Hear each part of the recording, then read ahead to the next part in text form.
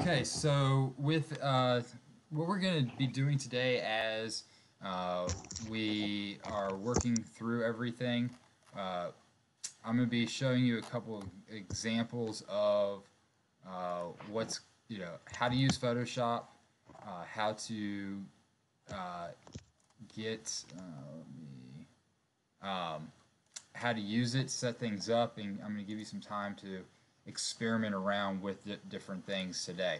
When you go to Photoshop and launch it, this is the first screen that you'll see. Okay, and so it's got a lot of different cool things as far as what's new if you had to update it. But I'm just going to close out of here and so that you can see what the interface of Photoshop looks like.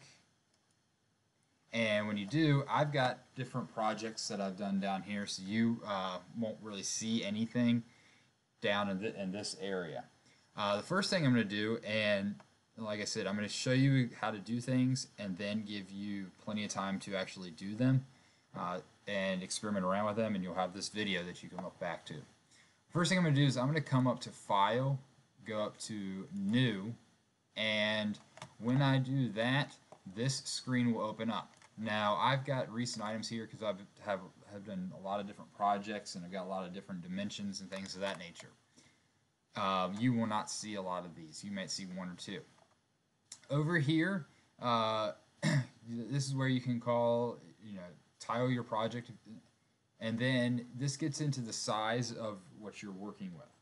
And what we see here is the width is 12 and the height is 12. Right now this is in inches. There are other units of measurement out there: pixels, centimeters, millimeters, points, and picas.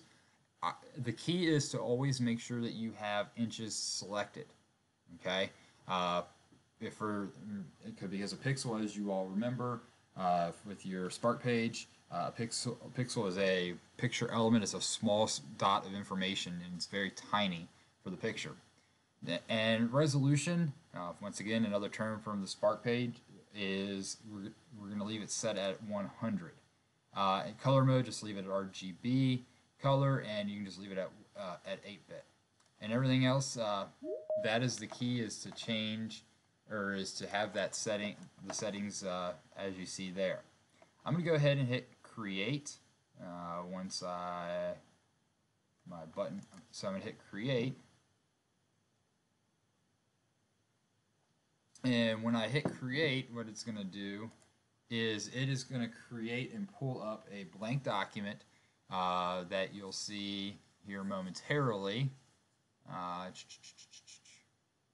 don't know why it's here we go. It's acting a little slower today. I don't know why, but it's pulling up a blank page, work page here, and this should turn into be white here in a second.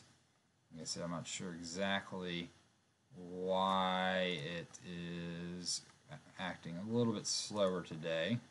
There we go. But we've got ourselves a blank page here. And a couple things that I want to point out.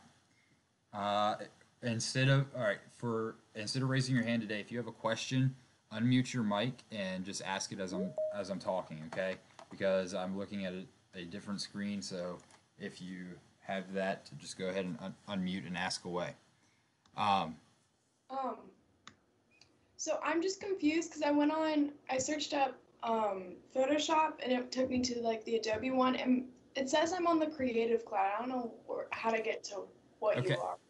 Okay, well, let me go through this demo part, and then I'll help with opening things up and going from there. So just kind of hang tight for a sec, and it's okay if you're just kind of watching, and you'll have access to this video to how to do things. So just kind of put a pause on that part for 1 second, and then at the end of class, or after I wrap up, I'll help with some technical issues. Mr. West, Anna said she's waiting in the lobby. Okay, because I don't see anyone in the lobby, but I will send her a request to join and see if that happens. There was a glitch with Teams earlier today, so it might be that she just needs to leave and rejoin. So just if you can text her that'd be great. So back to kind of what we're looking at here. In Photoshop, we have the first thing I always want you to do is go up to View and make sure where it says rulers are selected, because that will show you the rulers across the top of the page and give you an idea as far as actual size for things.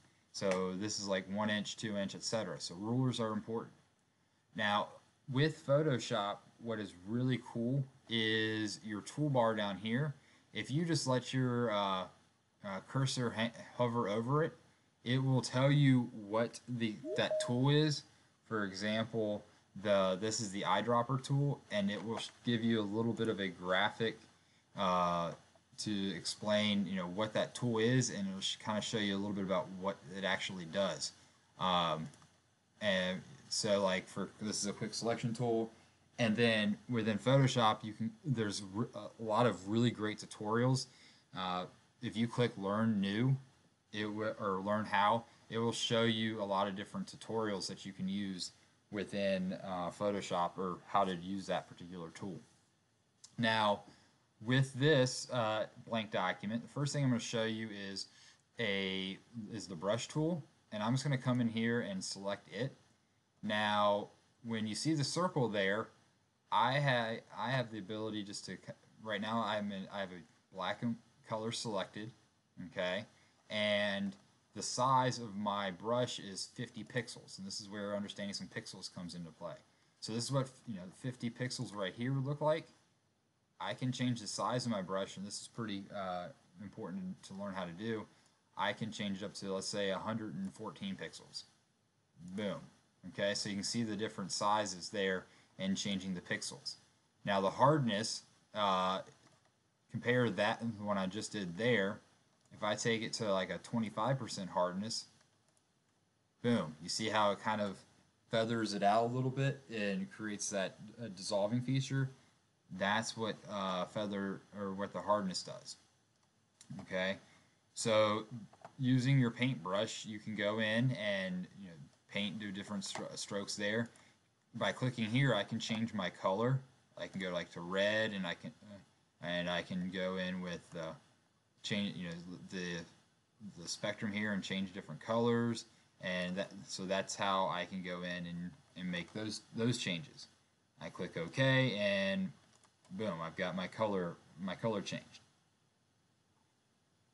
Now the one thing I do want to point out and show you is I have also, if you go down to Window, and at any point, if your windows get out of whack or crazy, go down to Workspace and go to make sure photography is checked, or hit Reset Photography, and if your windows get out of whack or it looks really weird. If I go, one of the things that you should always have checked also is history, because history will show up, and I have mine already moved over here so that I can see it. And what that will do is it will show you the history of all the actions that you've taken in Photoshop, and I can click back through my history and see what's going on, and that just helps with things. Using Control Z, excuse me there, Control Z will allow me to undo things and go just like if you're in Microsoft Word or whatever, Control Z will automatically step you back instead of having to go through and click through your history if you want. Now the next component I want to point out is this thing called over here where it says background. And understanding layers is a key concept in Photoshop. Okay, for example, what I'm going to do is I am going to take and I am going to draw just a basic straight line here, or a pseudo straight line. Now what I'm going to do is I'm going to come in and I'm going to what I'm going to do is take and I'm going to create a new layer down at the bottom here. Just hit plus, and I have what's called layer 1. Okay, on layer 1, that is on top of my background layer. I'm going to change a different color for this example here. Go to black.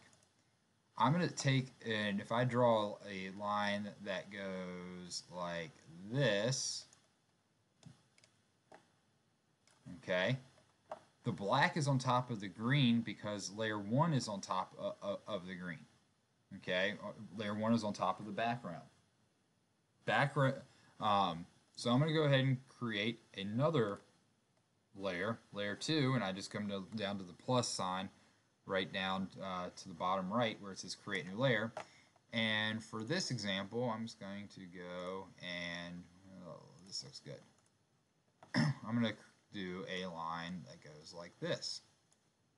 Okay, so the blue is on top of the black line because layer 2 is on top of everything, so that's on top of every single layer that we have. Now, what I can do, and then layer 1, and you can rename layers if you want to, by the way, just by right-clicking on the they just came out with a new version, so I'm trying to look at something here. Actually, to rename, you just double click on layer 1, and you can put, for example, layer 1 is my black line. Layer 2 is my blue line, and my background I'm just going to leave there. I'm going to take my blue line. I should put the E on there. So what I'm going to show you how to do is I'm going to take my blue line layer, and this is the concept in Photoshop that as we start doing more things in Photoshop, working with layers and understanding those concepts are pretty important. So I'm going to take the blue line, and I can actually take and drag it underneath the black line layer, and look at what happens on Photoshop when I let it go. It just it reordered them there. Okay, it changed the order, and it made it so that you have a different line there, and so that's one of the things that you've got there when it comes to layers.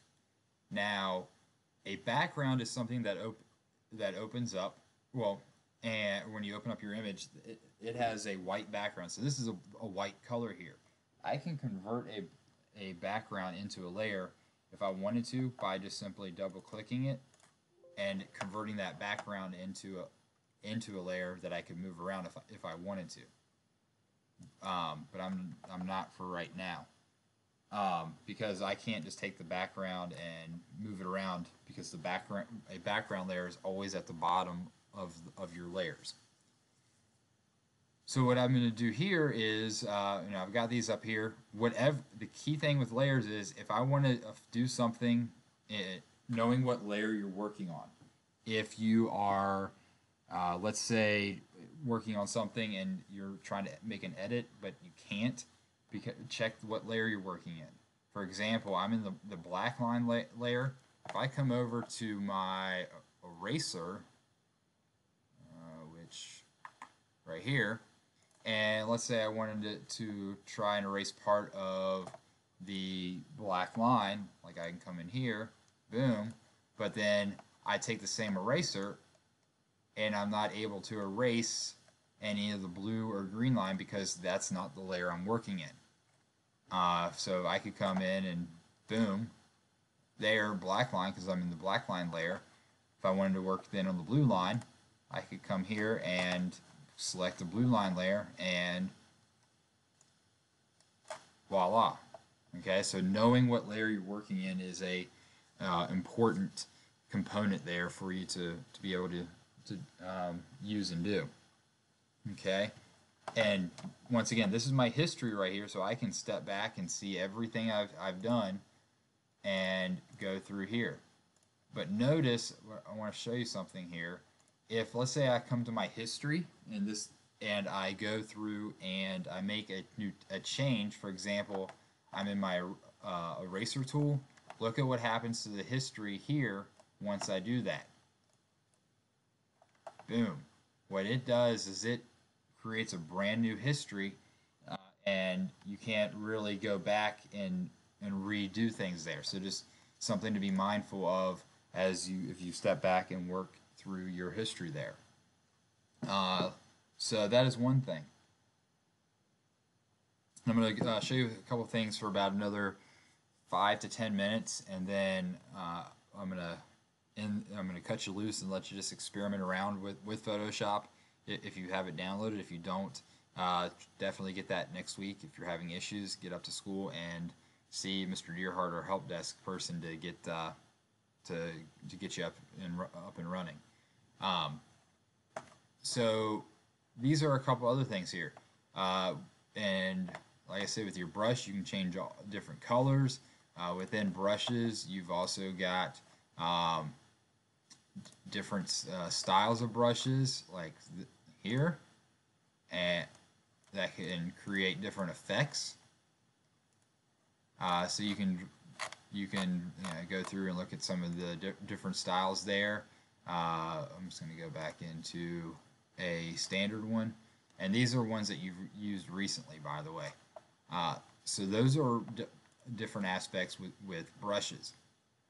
Now, like I said, there are tons of other different components, and I'm gonna start going, through and spending about 15 minutes the next couple classes walking you through how to use different things like the selection tools, the marquee tools, the eyedropper tools, etc.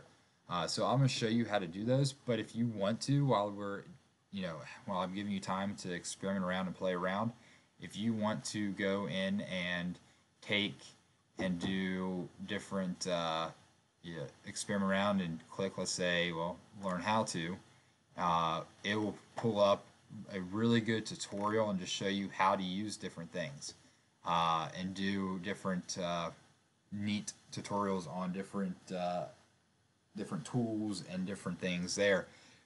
4 minutes, 5 minutes. These are exceptional. Back even about 4 years ago, the tutorials for Adobe were really crappy, but they've spent a lot of time and money creating great tutorials. Now let's say you are working on something and you want to save it. If you go up to File and you go to Save As, okay, right now, when you this will come up. You can save things to the cloud. You can save things to your computer. I think it's good to do kind of sometimes if it's a really big project, important one, save it both to the cloud and to the computer, because then you've got a backup just to be on the safe side. But for right now, I'm just going to click Save Your Computer, and when you do, this is going to come up. You can title it whatever you want. I'm just going to do test, and this is where the file types come in. Okay, PSD is a Photoshop document. Okay, where it saves your document, saves all the different layers, etc. Okay, if you come in and change it to a JPEG, okay, I click Save, what it's going to do is this box is going to come up, and I will always do 99% of the time. I'm just going to take the slider over to Large File, and then notice I'm going to click Cancel. Notice what happens to the layers over here when I go in and I make the change from a PSD to a JPEG. Okay, watch what happens over here, and when I go to hit Save. Okay, that took all of the layers, and what it did is it combined it all into one layer, and that's called flattening. Okay, flattening the image. And when you do that, it takes all the layers and it syncs them all up into the same one, so that it's just the same layer. So that's just something for you to also keep an eye on and let you know what that does. You can also do if you go up to layer, you can also do new layers up this way if you want. But then I can also take and flatten the image, and that does all of the layers together as one. But then I can also do what's called merge down, and that would take what I have with layer 2 and merge it with layer 1 so they're the same layer. Now also, let's just say I did something and I'm just going to create a new layer, and I am going to, let's just say, go here. let's say with this smiley face, let's say I've got it drawn there, but I really want to move it. I can click the move tool up here, and whatever layer I'm working in, the smiley face one, I can click and I can move it around. Okay, that's something that I can do there without affecting the other layers there. Now, if you have something in Photoshop, and this is something that we're going to be using a lot of when we start doing things, editing photos, but I can take whatever layer I'm working in, and I can go and use my transformation command, which I can either do Control T with my keyboard, or I can come up to my well, generally Control T works best, it's quicker. But in my transformation, I can take whatever I've got and I can make it bigger. Okay, and whenever you do, it's going to look a little pixelated, and to lock that in place, that transformation, all I have to do is hit enter, and it locks it in place. The transformation command is a big one in Photoshop. We're going to be using a lot of that over the next couple weeks. And I can still move it around here if I want to. And if I go into Control T for my transformation, I can also take and I can rotate things as well. This will come in handy when we get into Mr. and Mrs. Potato Head project. All right, so this is a couple. Oh, once you've got your transformation to be done, you hit enter to lock it in place again. Remember, that's pretty important. And so I know the size of what I'm working with here, which is key as well.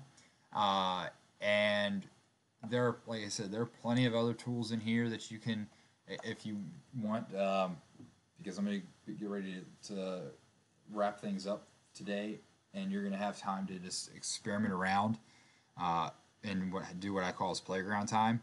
You can, and you're going to have this video that I want you to use as your primary first time.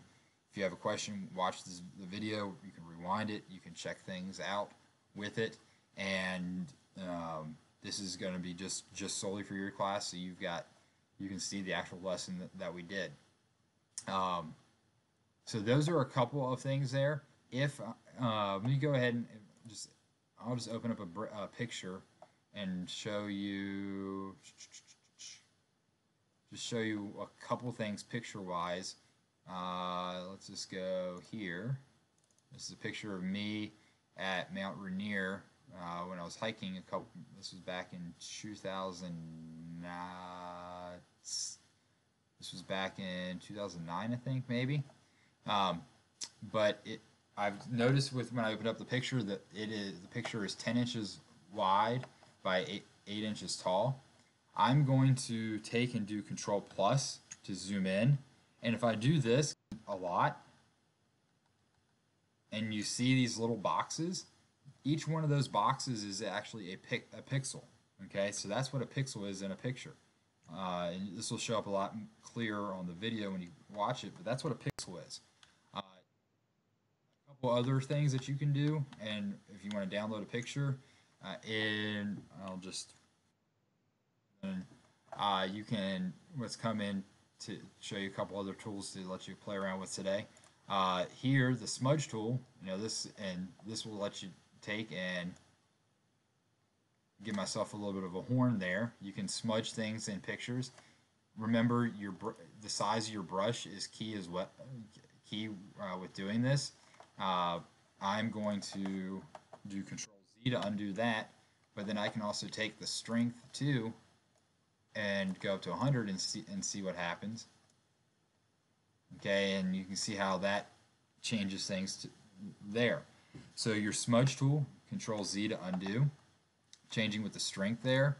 If you click and hold down, there's a blur tool that you can experiment around with too, where it will just take and make the picture blurry. That's one component that you can experiment around with too, and download pictures. Control Z, and so you can experiment around with different pictures and things of that nature as well. I'll just show you. Let's see here.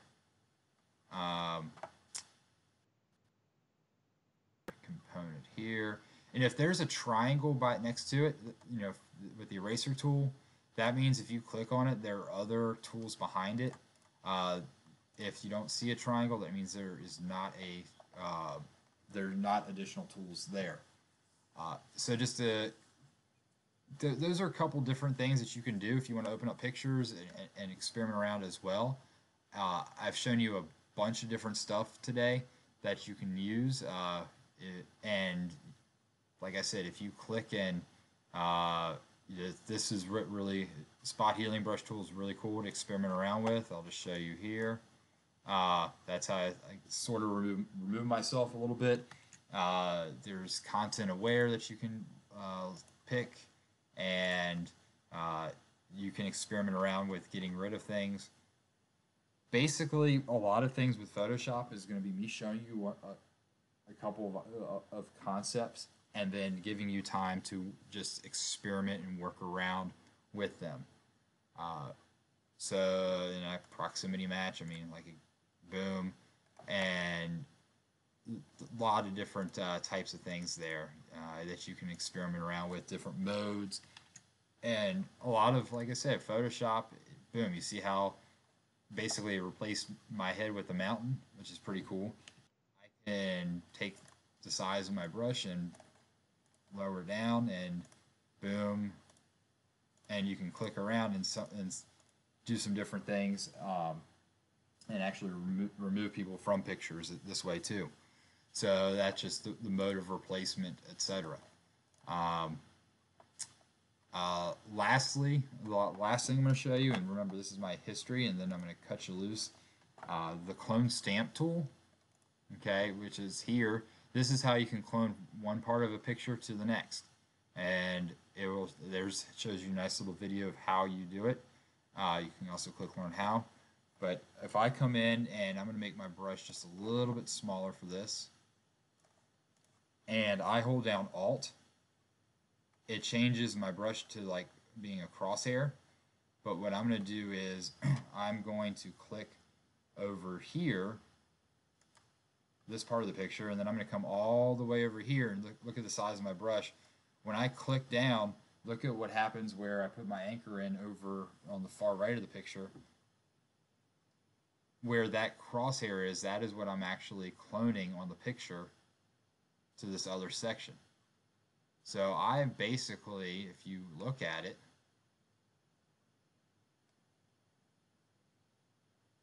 if you look at this picture now,